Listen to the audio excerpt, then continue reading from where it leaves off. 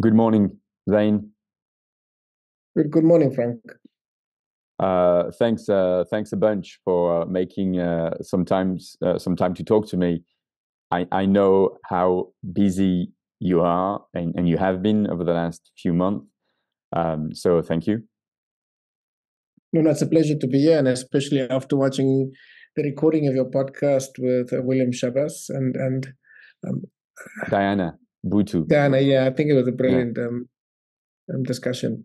Oh, Yeah. thanks. Yeah, I loved it as well. I thought they were like both of them were very complementary as well, and complemented each other very well. Look, it's so good to talk to you because like you've been one of the driver of this case. You have been the person pushing first for South Africa to take on this case at the ICJ, and then you've been in charge, I guess, with others of putting the legal team together. I'll just quickly tell people who you are. So you are the Director General of the Department of International Relations and Cooperation, which is the Department of Foreign Affairs. So can you, because look, like October the 7th happened very quickly. We knew what Israel was going to do, and it did, but I think it did at a level that maybe surprised even the more pessimistics of us, and very quickly some lawyers, I'm thinking of like my friend Daniel Makova in the UK, for example, said like we need one state that is a signatory of the Genocide Convention to take on this case to the ICJ, and one state is enough to start the process. I was wondering, I mean, I don't know how much you can tell me. Obviously, some details must, I guess, remain secret or private. But could you explain to us the process? And in a way, I'm not gonna. Why do you think it took so long for a country to actually take on the case? Thanks. So, let me start firstly just with how we got the case going. So, after long deliberations, and I'll come back to that, the cabinet of South Africa, without much debate, it was presented then to cabinet that we needed to take this case to the ICJ using Article 9 of the convention, and cabinet gave us an instruction to do so. And I think it was done based on just the magnitude of what we were seeing at that point unfolding in Gaza. It comes back to the question that you asked about why did it take so long? If you look at the events since October 7th, I mean, South Africa started talking about war crimes, crimes against humanity rather early. But very quickly, when we saw that there was a systemic pattern to civilian destruction and destruction of public infrastructure, hospitals, schools, and engaging with various stakeholders. I mean, all the elements for the crime of genocide were then emerging. The first institution of global governance we approached was the International Criminal Court, where we were charging those most responsible under the principles of command responsibility and superior responsibility for the crime of genocide under their own statute. And South Africa, with Djibouti, Comoros, Bolivia, and Bangladesh, did this. So already we were signaling that we needed to use the institutions of global governance to hold Israel to account. And in this case, we were hoping that given that the ICC itself had an open case, and I think you were involved with the Russell Tribunal, so you know the difficulties of just getting Palestine to put itself under the jurisdiction of the ICC and the pressure that they were getting from the European Union and others in the lead up to that.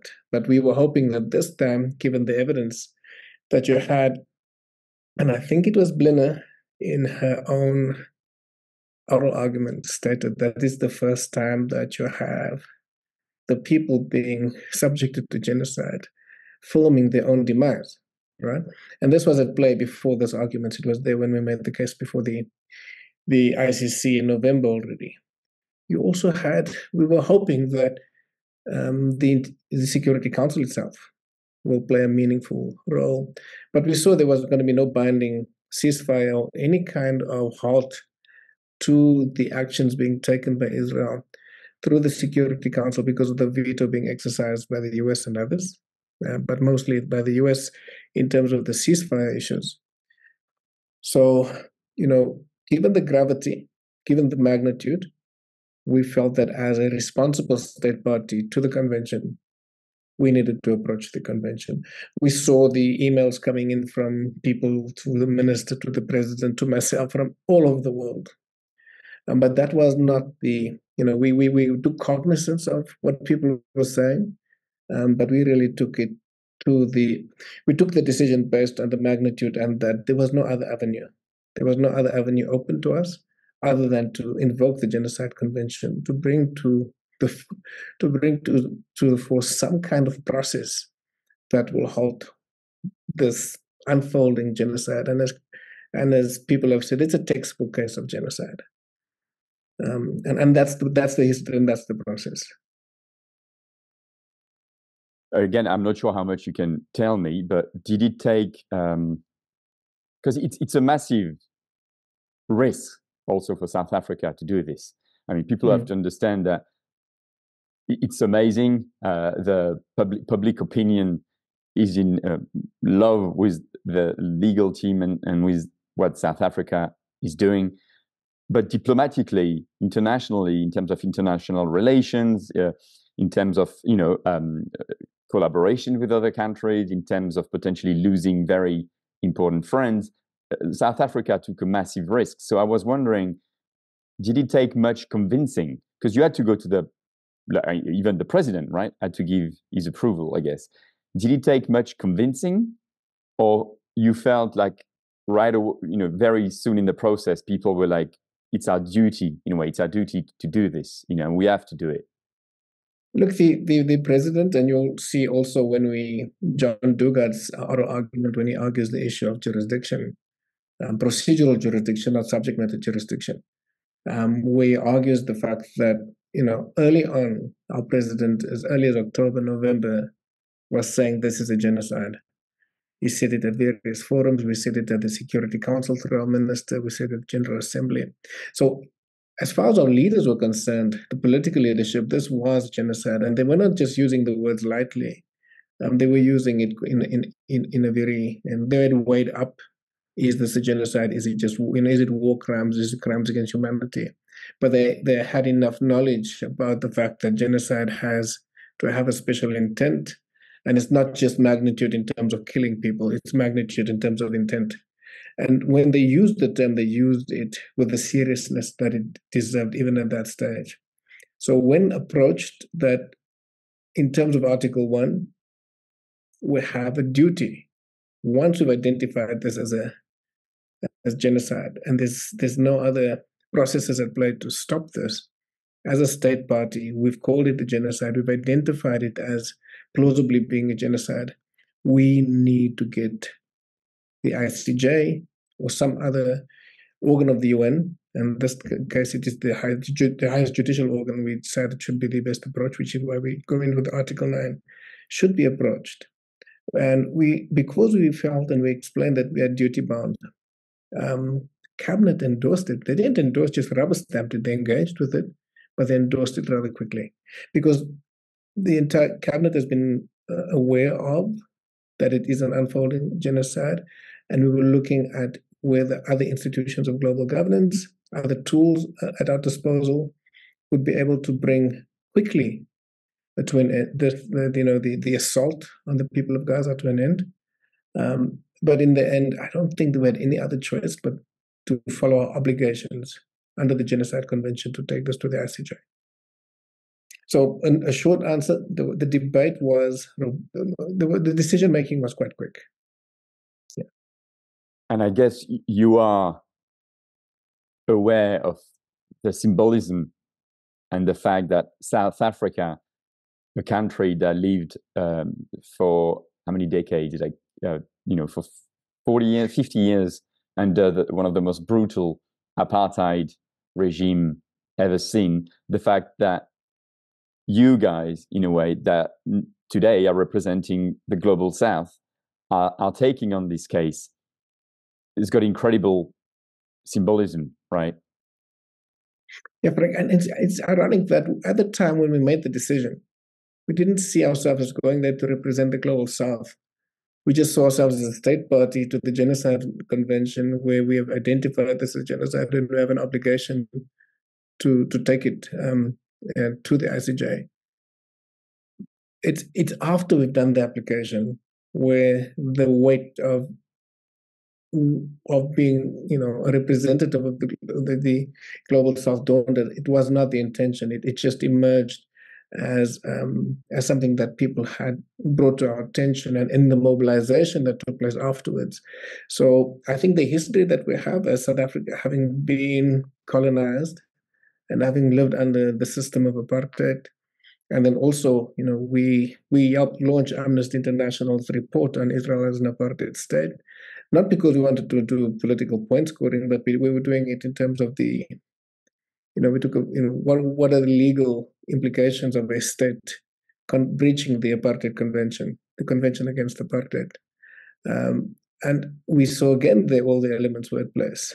So, so the political dimensions of what you're explaining is something that, of course, we're now aware of, and we've been aware of the role that we have to play from a solidarity perspective. But really, the decision to take it was really just as a responsible state party to the Genocide Convention. The other issues just came afterwards. So I guess the next step after getting the agreement and the okay and the green light, in a way, to do this was to put a legal team together. You were also in charge of this, I guess, with others. Yeah. Could you explain again the process of picking people to represent this case? So I think I'm not going to go into all those details, but so the Department of International Relations and Cooperation, working with the Department of Justice, and also, of course, the presidency, given the fact that this is a cabinet resolution, worked with various people that we thought could bring a successful argument on this case to the court. But of course, the first port of call was John Dugan, given the fact that he's one of the preeminent international legal scholars, and it helps that he's South African as well. And John then, in terms of the international team, started pointing out these are the kinds of people you need on your team. And we approached them.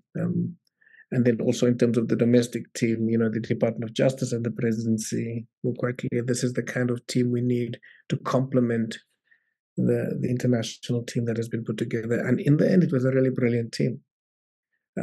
So what we wanted to was to ensure that we have the people with the necessary experience, the necessary skills and knowledge of international law, because obviously this case, you mentioned it earlier, the risks associated with South Africa taking this. Israel has enjoyed institutional impunity for 75 years, despite all the evidence. In the Russell Tribunal that you were part of collected evidence. In 2014 already, the issue of genocide was on the table and discussed at the Russell Tribunal as well. But no action was taken. But so the risk of us not taking this to the court without the best available legal expertise is something that weighed heavy on us. So the team that we have are people that we are confident will be able to, present the case ably. And beyond the provisional stage, we're doing the provisional. The oral arguments was dealing with the provisional stage, but when we get into the merits, we're going to need the same kind of team because we may find that more countries intervene on the side of Israel with a lot of resources that we may not have in terms of legal. Just the resources to get different legal expertise and skills in. So we're going to need a team that can engage with all of that. And I think the team we have is just absolutely brilliant. Can you give us maybe a feel? I know it's not like a football match, right? But when the team, when the hearings closed or finished at The Hague a bit less than a week ago now,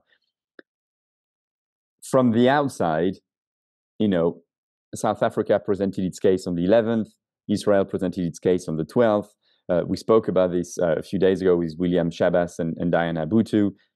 I mean, William Shabas, who is the foremost legal expert on genocide, said he'll give the South African team an A, and the Israeli team a C minus, only because he doesn't like to fail people. But I think he was very kind. What was the feel inside the South African delegation after the hearings?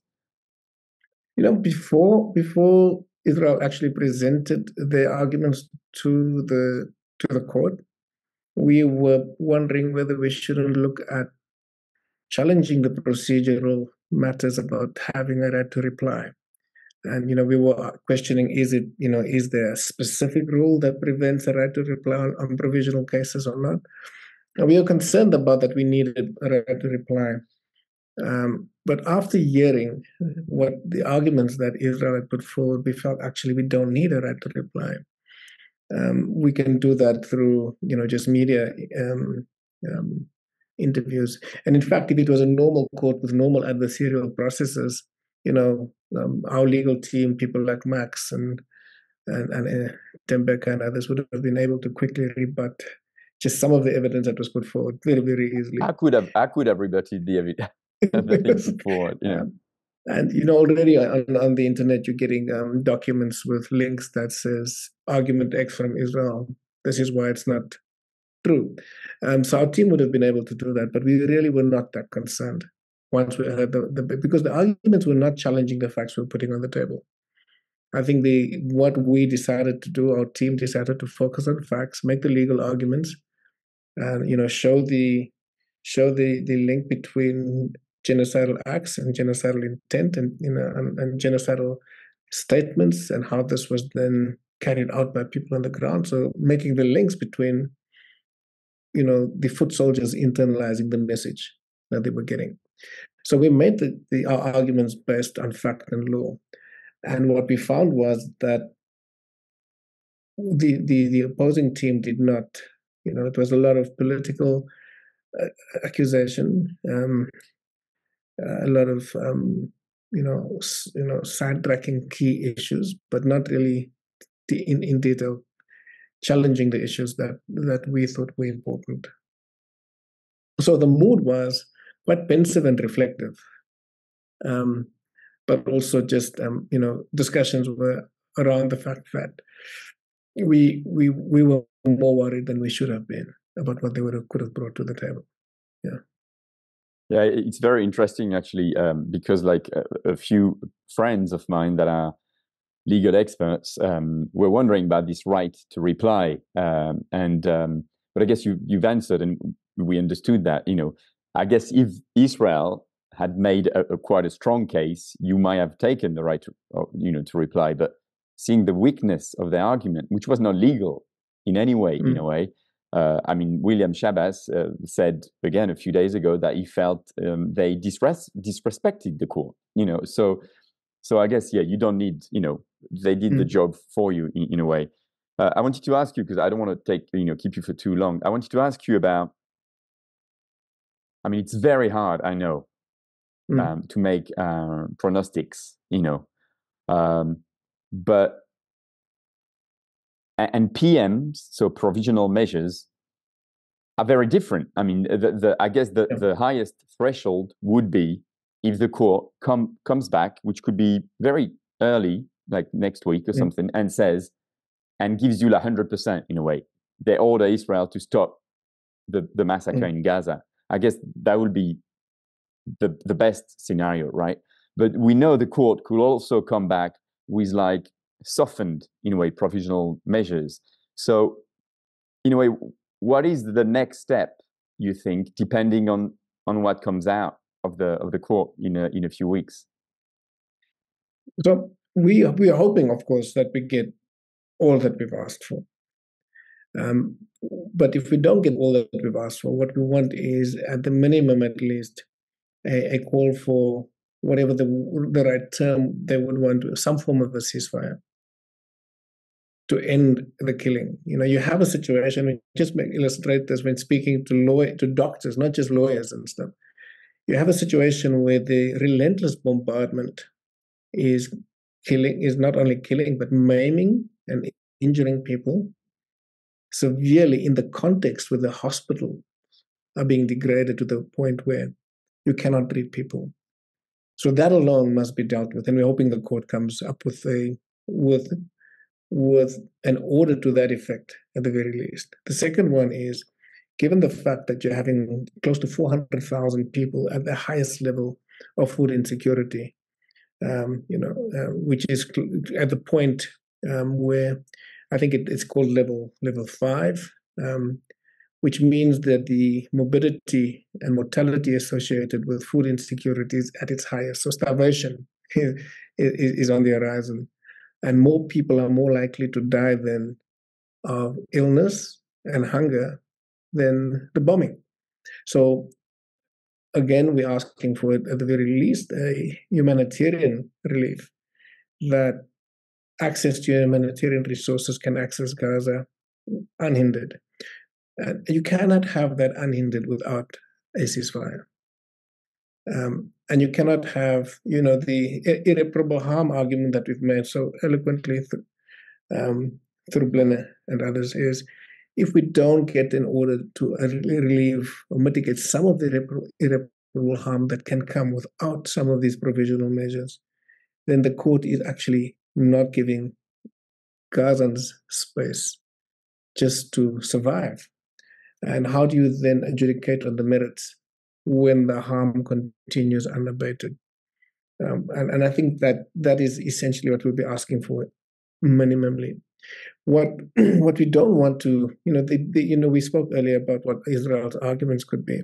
They focused a bit on the issue of the dispute and the jurisdiction on the dispute. And I mean, we've illustrated through John's argument that the dispute was concretized well in advance. I mean, we've got videos of our minister talking in the Security Council that this is a genocide, and 2 seats away from her was the Israeli representative. It was not the ambassador, because it was a ministerial meeting, so it could have been somebody more senior from the government. I mean, I called in the ambassador when we said that we are taking you to the ICC, and the instruction from cabinet to take you to the International Criminal Court is because you are involved in war crimes, crimes against humanity, and genocide. Very specifically put in the provisions for genocide. And then already the arguments against the blood, this is a blood libel. So the idea that that Israel could not have known that there's a dispute is nonsense. And I think Judge Abdul Karoma's, dissenting opinion on the DRC Rwanda case in 2002 is, while he said he disagreed with some of the substantive issues the DRC wanted to bring across, he felt that Rwanda having a reservation on Article 9 should not have prevented the court from allowing the highest court globally to at least engage with whether the convention was being breached. He felt that allegations of breaches of the convention is so serious that these kinds of jurisdictional tools should not be used to prevent it. Now, Israel does not have a reservation on Article 9. Okay. South Africa does not have a reservation article, so that issue does not even apply. So the issue is concretized, and I think we don't want to see a situation where after the 1966, when apartheid South Africa was brought before the ICJ, where the court used the very same sorts of jurisdictional issues to deny the arguments being brought to get from some African states, which made the court irrelevant for the next 20 years. And that is something that South Africa, who has an interest in a strong, robust, but fair global governance system, does not want to see. Finally, my last question: how important it is for South Africa, but also, of course, for Palestine and for the international community, for other countries to now join you guys and be on your side for now and for the rest of the case. And many countries already have joined. I don't have the list at the top of my head, but how important it is now for the global community to actually join you guys in this case? I think it's important. It's important for two reasons. Just the more countries join in and intervene, it gives the court a sense that, there's, although this is a dispute between states, there's many states who feel that what Israel has done is serious enough for them to intervene. And as you pointed out, there's a real reluctance to intervene because of the political pressure some countries are feeling. But Namibia is intervening, we know Jordan is intervening, but just the level of support from the OIC, the Arab League, from African countries, Brazil, Malaysia, I think that is weighty and significant enough. And I think part of why it's important is, for the very first time, you have a country that has enjoyed institutional impunity by some of the big powers for various breaches of international law, including war crimes, and as you may have even seen in some of the evidence brought forward by the Russell Tribunal, even genocide in previous attacks on Gaza, that institutional impunity has been pierced. And for the very first time, they have to actually account for their actions. For 3 hours, not more time, then the Palestinian voice through the South African legal team was being presented with facts and law. And I think that is important, that the Global South can demonstrate that part of changing the way the institutions of global governance have been seen as being instruments of the West can be changed. And we're hoping that the court and others seizes this opportunity to give South Africa and others the chance to ventilate these concerns and not to be blocked by spurious political decisions being masquerading as jurisdictional issues. Thanks, Zane. This was crucial, what you've said just now, the end of Israel's impunity. We've been talking about this for decades. So again, I can't talk on behalf of the world, but I'm sure people would like to really thank you for doing this, because that's the worst thing, right? When a population, I mean, just imagine being in Gaza, right? You're being bombed, you're being killed, your hospitals, your schools, your families are being destroyed, and the US president doesn't mention your name when he gives a declaration after 100 days of the war.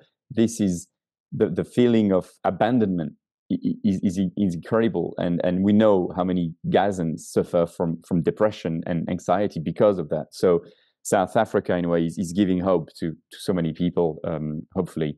So thanks again, Zane, and we'll be behind you guys for the rest of the case, of course. Thank you very much, Frank. Thank you.